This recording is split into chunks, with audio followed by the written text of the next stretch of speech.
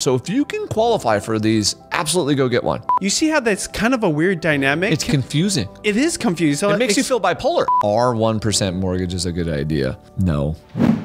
Today, we're going to be talking about something that is trending online. I hear everybody talking about it or asking the question about what are these 1% mortgages. Yeah. In an environment where we're seeing 6, 7, almost flirting with 8% mortgages. Yes. What is this 1% mortgage and is it a good idea? Are 1% mortgage is a good idea? No. This is a great marketing technique. So Rocket Mortgage and United Wholesale Mortgage, they both have this product. And it's basically, so it's a 3% down conventional. And what they're doing is they're eating 2% of that. So if someone's buying a $400,000 house, and we realize those don't exist in our area, but it's just simple math. Normally they'd have to have $12,000 down, plus some closing costs. In this case, they'd have to have $4,000 down. Well, where's the other $8,000 coming from?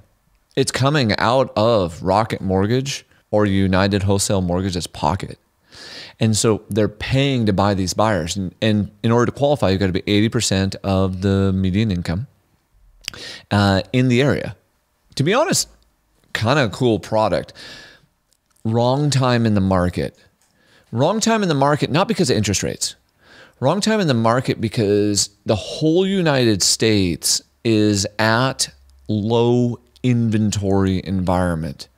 So this is creating demand in an environment that's already got, even though, like you just said, even though interest rates are like 7%, we still have too high of demand. What we should have is we should have making developments easier, making building permits easier, not 1% mortgages. These are Fannie Mae, Freddie Mac mortgages. So, I mean, these are legit government loans through a special program. And they also have no PMI. So if you can qualify for these, absolutely go get one. As a real estate investor, as a broker, I don't like it because I actually believe it's hurting the market at a time when we don't need it. It's creating more demand. And with interest rates being high, and if you're that first-time home buyer and you're going to go buy a home in our area, about $250 a month is the private mortgage insurance. So if I take that $250 a month away, this 1% conventional buyer, which is really a 3%, now qualifies for like an extra $40,000. Okay, maybe $50,000. What it's doing is this is creating a recipe for disaster. See, I was in real estate in 2003. We did the ninja loans. No income, no job, no documentation. It doesn't matter. We don't have to prove your income. Lie on it. You'll just go for it. Okay, now, I don't personally believe you should have lied on it, but that's what happened. What it did was that artificial demand drove up prices more. This is simply another product that's going to drive up artificial demand. Second, people don't have skin in the game. Humans by nature, we need skin. When we don't have skin, we don't respect it. And if we don't respect it, that means we can go into foreclosure easier. It was only 1%. I should just walk away. The other way we look at it too is I realize here in the Seattle Metro prices have started appreciating, but this is a nationwide product. There are places where prices are still depreciating. If I have 1% into it and the market went down 2%, I'm in a negative equity situation. So instantly I could go underwater. The psychological barrier to a buyer, if they are underwater, the next step for them is foreclosure, even if they can make the payment. See, in the last recession, when we did all those bank-owned properties, all those foreclosures, all those short sales, I told people over and over again, keep your home. And they would say, well, I'm underwater. And so that's my concern here is as these people get underwater, if they do, they could just walk away. The biggest one, though, is just the adding fuel to the fire. And this fire is already burning too hot. We need more affordable housing. That's only going to come from making the building and the permitting process easier and streamlining it. Isn't one of the reasons mortgage companies like Rocket or United, the reason they're doing this is because they don't have enough business, right? Yes. They want to get business going. And let me just create a hypothetical situation. I love it. Can you put as much down as you want, or it has to be like a minimal, like? I think as much as you want. All right, so let's just play this out here, okay? Say somebody just happens to have saved a lot of money, okay? Because they were waiting to buy a house when the prices dropped, and they just saving. But they don't necessarily make that much money, right? Maybe it's like retirees and they have minimal coming in, or maybe it's just somebody was very frugal and just saved up money. Wouldn't this, hypothetically, if they could put enough down, be a good thing because they are getting a 1% mortgage? And is that for 30 years? Yeah. Isn't that hypothetically a good thing for that specific person? Well, it's 1% down. It's not the interest rate. Oh, got it. Okay, so it doesn't change the interest rate is floating. It's whatever today's interest rate is. By the way, that's good that you clarified this. Yeah. Because I think a lot of people are seeing this. Yes, and they're thinking it's a 1% interest rate mortgage. 1% down payment. But let's noodle on your idea. Even if they put 5% down and owned this or did that relative to a 5% conventional, they'd still be saving the PMI. So in our area, they'd still be saving $250 a month. I mean, that would work great. As long as they met the other criteria, this is a great program for them. My fear, though, is that this is one of those things where it's easy to foreclose on. It's easy to have negative equity, and it's creating more demand. Let's flip it over, though. Let's look at it from Rocket Mortgage and United Wholesale's perspective. Their business is down like 80%. So literally, this is a marketing cost. They're buying buyers with lower down payments. They're buying buyers with lower down payments because what they'll do is then they can make it up on the servicing on the back end. Lenders make money on the origination of the debt and on the servicing of the debt. So they're hoping to pick it up on the back end on this one, plus earn a customer. And you should also be thinking, holy cow, this is a little bit desperate because that's an expensive lead. Maybe they need to just pay for some cheaper leads and get better people at converting loans. All right, so that's good. But let's talk about lending today. Lending. So lending because of the Fed, and we've brought this up before, but we need to reiterate this because I think the average person is missing this at an epic level. The Federal Reserve, they came in, they took us from interest rates, and now I'm talking 30-year fixed debt for the consumer right now, 3% to approximately 7%. Because of the fear of what's in the market, what's happened is lenders have increased their margin. Also, they believe these loans are going to get refinanced, so they need to make money. Once again, just a couple seconds ago, they make money on the origination of the debt and the servicing. They know the loan's going to get refied quick because it's expensive when rates go down, so they have to make more on the servicing. So the servicing right now is averaging, the origination is averaging 320 basis points. Basis points you can think of as 100 basis points is a percentage point. So the average lender is adding in 320 basis points to the 10-year treasury. The normal number is 180 or 1.8%. So when I looked this morning, the 10-year treasury was 3.724. If we add in the 320 basis points or 3.2%, that would give us a mortgage of approximately 6.93%. With the normal margin being 180 basis points, 3.724 plus 1.8% would get us 5.52. So as soon as the Fed calms down, which is probably going to happen next week, this is the takeaway. Please listen. When they pause, the lenders will start compressing their margin because we just talked about Rocket fighting for a buyer. Part of the way they'll fight for the buyer is they'll start compressing the margin. And as they compress the margin, interest rates will naturally go down. But we don't have any supply coming, so demand is going to go up. This is coming. It will start. How long is it going to take to happen? Nobody knows.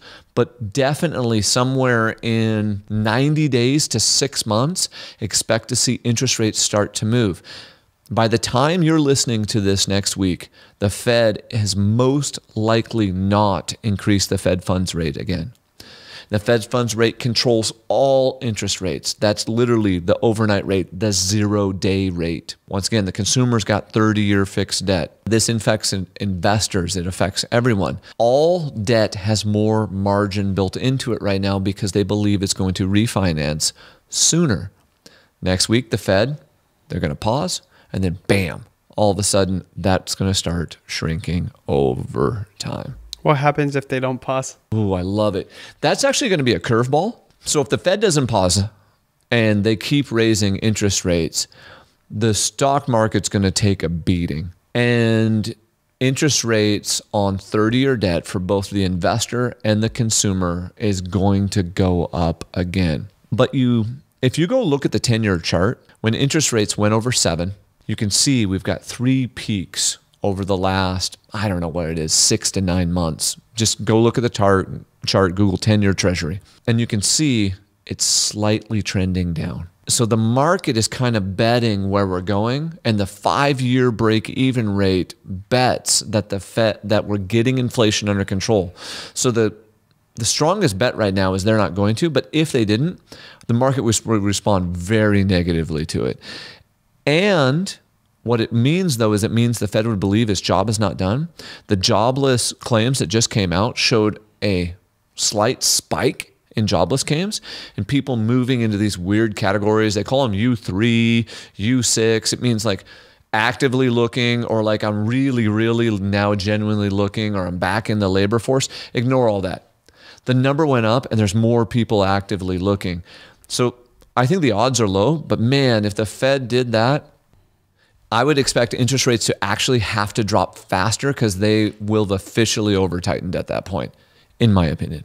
You know how they have these almost like polls or percentages of what the expectation is broadly, and those have seemed to be pretty like correct. On par. What is it saying right now? Are they likely to pause right now? 68% chance of a pause next week. Of a pause. So that most likely would happen. Got it. And though, see, we have to watch what the Fed is doing because they're telegraphing. They're telling us what's going to happen. They came out, right after the last meeting, and they went on a public speaking tour. Different Fed chair people and presidents got up, not Mr. Powell. And what they did was they used their mouthpiece to drive confidence down. So that confidence was already coming down, but there was a point 2 weeks ago where all of a sudden it had flip-flopped and there was a 68% chance of a hike. Now coming into this, we're back to where it looks like it's not going to be a hike, but consumer debt and just all debt is just plain expensive right now and getting more expensive. And this kind of just goes into our next topic of this consumer debt getting more expensive, commercial debt, investor debt, business debt, residential mortgage, commercial mortgage, all of it getting more expensive. This is this credit tightening that you and I have been talking about previously. I hate to say it, I think more banks are going to fail. I think banks are calling in for more reserves. I bank with a local bank, and they told me, hey, this is not for public knowledge, but we will pay you 4.5% on new deposits right now. I was like, whoa. I mean, that's a big number. So banks are pulling in their deposits. Consumer debt on credit cards has gotten more expensive. Home equity line of credit, LTVs, have gone down. Auto debt, more expensive. The auto debt market is drying up. Used autos dropped almost 3% in sales last month. We know the residential consumer is even still strong just due to demand, okay? But when they ticked over 7 last week, it got a little quieter. And it's still going to keep going. But what's happening on the commercial debt side? Well, the commercial debt's tightening up. Lower LTVs, loan to value, higher debt service coverage ratios. Okay, so what that means, a debt service coverage ratio, is simply the net operating income divided by the debt service. Usually that number is 1.2. So a $2.2 million asset was making approximately, these are all real numbers, making approximately $150,000 a year, 26% expenses, so approximately $111,000 net operating income. Because the debt service went from 1.2 to 1.25, the debt service coverage ratio, they call it a DSCR. That property was going to refi at 70% loan to value. It's now going to refi at 58% loan to value. This particular person, which may or may not be sitting across the table from you, called the banker and threw a fit. And he said, we're doing it to everyone. It's not just you. And I go, oh my goodness. Everyone is being pinched right now. So there's a multifamily that we're going to have that's going to be sitting at 58% loan to value. And I was hoping for 70% loan to value, even though the debt's expensive. Can you break that down for the more beginner person or for the person sitting across from you? No worries. This is a cash out refinance. So we're trying to get as much money back. So let's just call it $2 million because it makes the math simple. 2 times 0.7 is 1.4. And they basically just told you, hey, just kidding, we're going to give you 1.2. So they're changing that debt service coverage ratio by literally 0.05 costs $200,000 in this example. Holy Toledo. Also, multiple of our other friends, their lines of credit are now being attached to real property, or their lines of credit are being decreased. The credit crunch is real.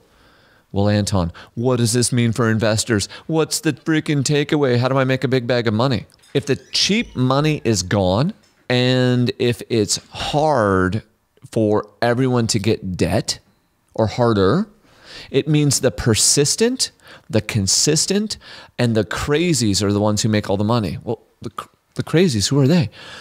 The people who are willing to hang it out there a little bit. Right now is the market where you need to start really thinking about buying, because everyone can't, and it's going to be very hard. So it's going to discourage a massive amount of investors. Benji, if there were 50% less investors looking at X property, could you get a better deal on it? Potentially, because there's 50% less demand. Bingo. So I don't know if it's going to be 50%, but this credit tightening is going to take away 20%, 30%, maybe as much as 50%, and it depends on the category of the property. That's where it's confusing, because on one side, residential properties, right? Yes. Even with high interest rates, demand is still high. People want to buy their first home or a home or upgrade, and inventory is super low. But then on this other side, right, the pendulum swinging completely opposite, 100. Investors are a little hesitant. Banks are like, hey, we just aren't going to be as free with our capital. And there's not as much demand because of it for potential development deals or investors. So you see how that's kind of a weird dynamic. It's confusing. It is confusing. So it makes you feel bipolar. Yeah. So like, how do you know when this side, the tighter side, the one that's going to slow down, will affect the residential side? Today, it does not appear that commercial is going to affect the residential side at all, unless it turns into this commercial foreclosure tsunami that is possible if the Fed remains too high for too long. It'll start in office, and then that office will spread like cancer to multifamily, warehouse, industrial, farm, all of it. Office is the blight of commercial. So that's where it'll start. But if they get it under control and interest rates come down before that spreads too far, the residential person will never see it. They'll never even know what happened. This is where we've talked about this many times, but we have to reiterate this. You got to know your market. You got to know which sector you're playing in.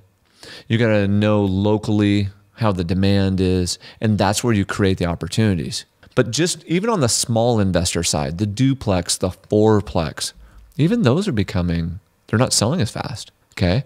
Why? That's really expensive. They don't make sense. The seller doesn't want to jump their cap rate up or reduce their price.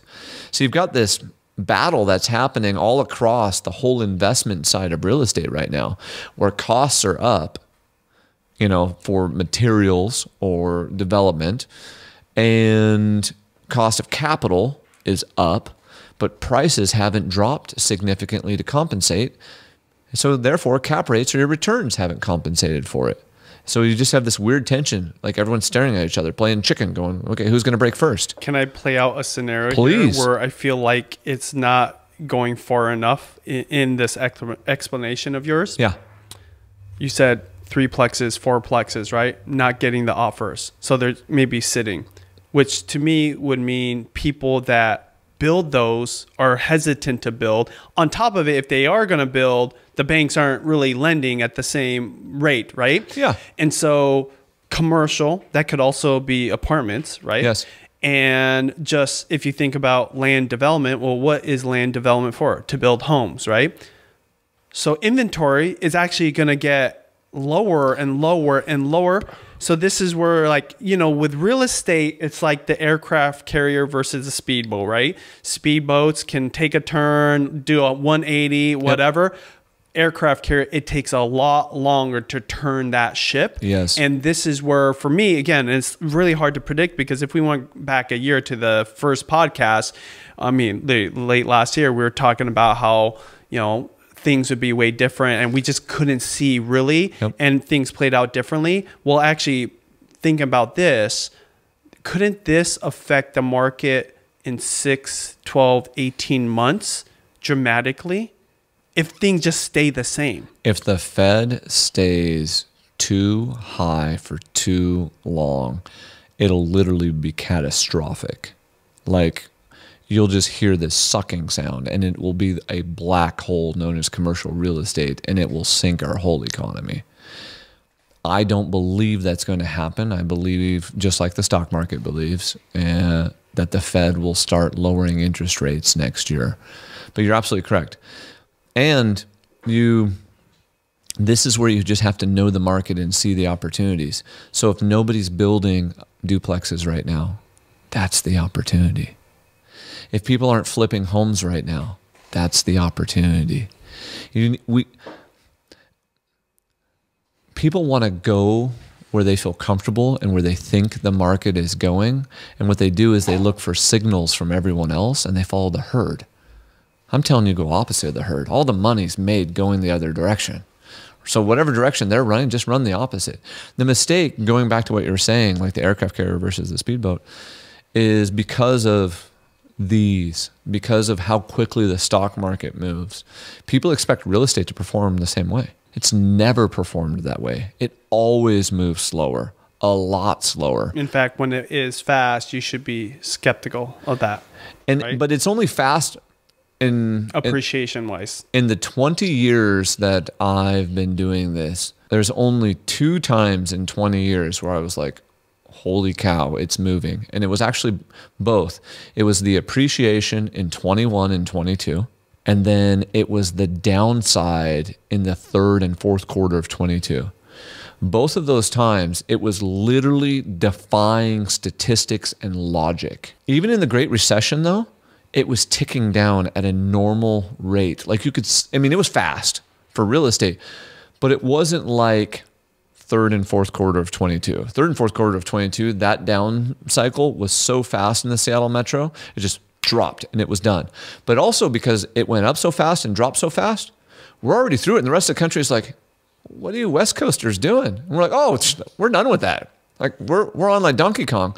Washington's economy just got voted one of the best economies in the United States. So as crazy as it sounds, like, the Fed might pull off this soft landing they've been talking about, because in Washington, we're doing pretty well. There's a clear explanation of why it was so extreme in 21, 22. Yep. And then the drop off on 23. The pandemic. Yes. When you have the first 3 to 6 months, which almost seems like a movie now, right? Like a dystopian end of the world movie when you think about it. It paused all buyers and sellers basically, right? For a few months.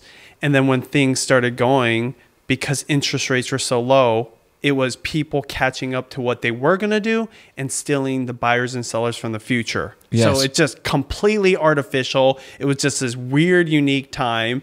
And so now this is the question. Well, we have to pay the dues now, right? So like, is it just going to spread this all out? I think we would have had to have paid the dues if enough inventory was created. But nationally, and especially here locally in the Seattle metro, we have not created enough inventory to make those dues come due. And another weird thing that keeps popping up too is people like, well, we're creating a rental nation. I see all these apartments going in. Home ownership is at the highest percentage it's been in 7 years today. So even though they're building those apartment buildings, and even though we're seeing more of them and people are like, it has to be happening, it's the highest it's been in 7 years. Okay? So the American dream's not dead. Is it changing? Yes. Is getting into a home harder? Yes. Do we have an affordability issue? Absolutely. And we're teaching you on this podcast how to solve that and how to make money regardless of the market being up, down, or sideways. Just keep hanging out with us and we'll teach you how to make a big bag of money. So what you're saying is if you're on the fence, call you.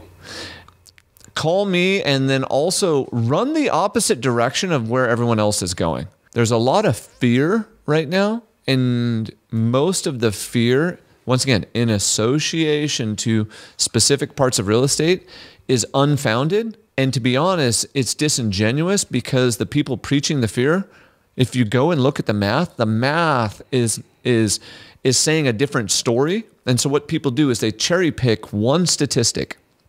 And they show you one statistic and they say, this is the problem. If you believe one thing is the problem, that's a problem. You need 3 or 4 reasons for why something is the way it is. And if you dig past the one statistic they're using, there's always 3 or 4 reasons, and most of them are still decently positive. Sweet. All right. Stay tuned for next week. Yeah.